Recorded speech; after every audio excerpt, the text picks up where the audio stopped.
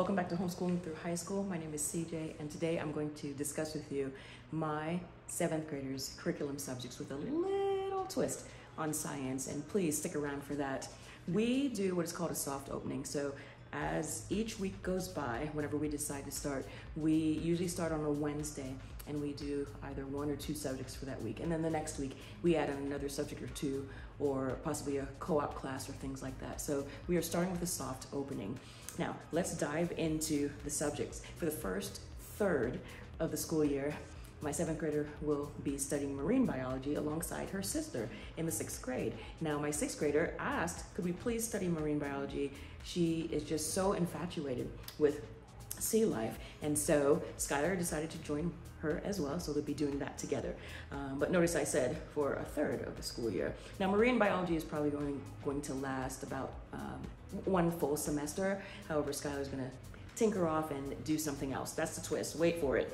For pre-algebra, she will be doing art of problem solving through Well-Trained Mind Academy.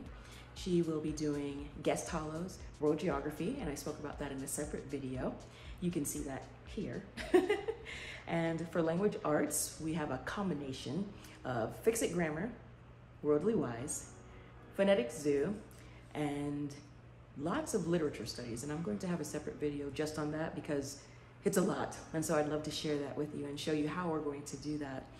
We will possibly add on a Becca as well for the language and writing portion of it, or maybe just the language portion of it, because the literature studies will bring about a lot of writing. And so we're still finalizing that. Yes, we still are. I know we're like in the middle of August, but we're still planning on finishing up that one little aspect. And so stay tuned for that. Along with everything I've listed, she will be doing Spanish, gymnastics, safety, and maturation unit from The Good and the Beautiful. Those are 2 separate unit studies. So the safety unit and then the maturation unit, we'll be doing that. Theater, and then the twist. So my daughter has a passion for baking.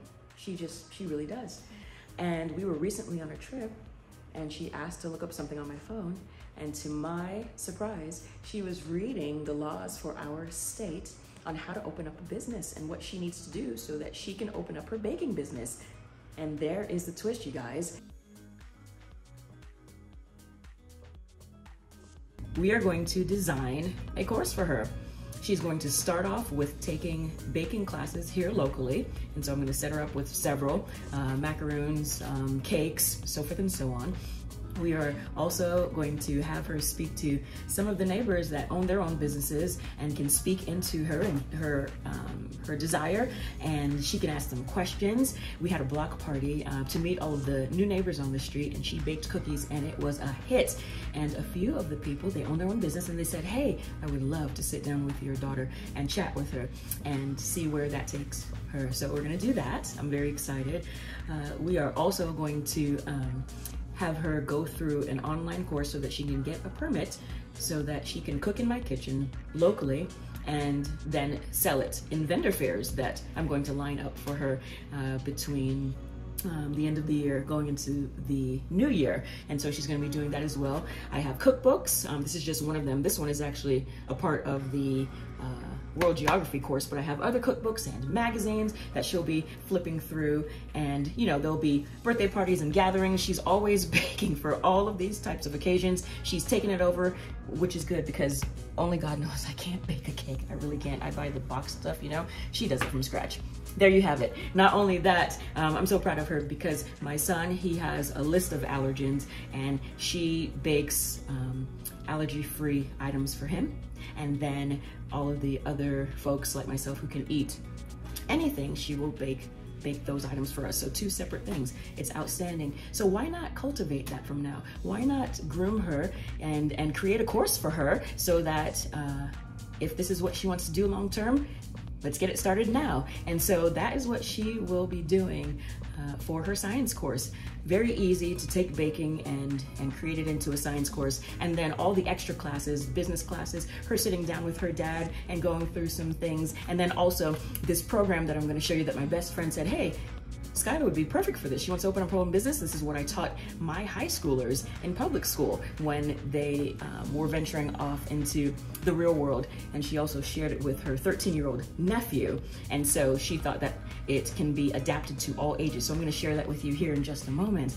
But why not? Why not cultivate this desire and this ambition that she has? And so I wanted to share that with you so that you could know that it is okay to kind of go off the beaten path a little bit, you know? So instead of me sitting through marine biology with her and then human anatomy and physiology and general science and animal science and all this other stuff, why not form something that she really wants to do? And so that is what we're going to be doing for my 7th graders science this year.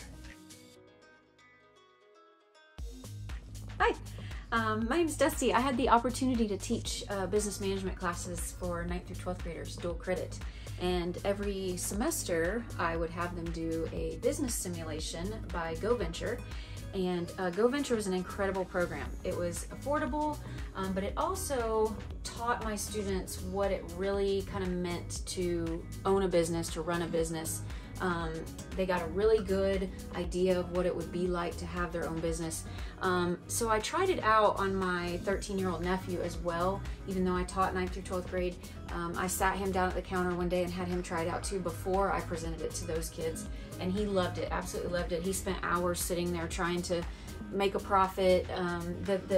It's a lot like a video game. But they're also making business decisions like inventory, how much inventory to order, setting the business hours, marketing plans, business plans. There's a lot to owning a business, and this is the most realistic simulation that these kids could get. And so my 13-year-old nephew approved, so I took it into the classroom. The kids absolutely loved it. But CJ and I have been friends for a really long time, and when she told me that she was looking into a business program, this immediately came to mind, and I thought she has to have this. So I want to really encourage her to look into this, and it's a great program. GoVenture is awesome, gives a great outlook and look into owning your own business. All right, thanks, Dusty.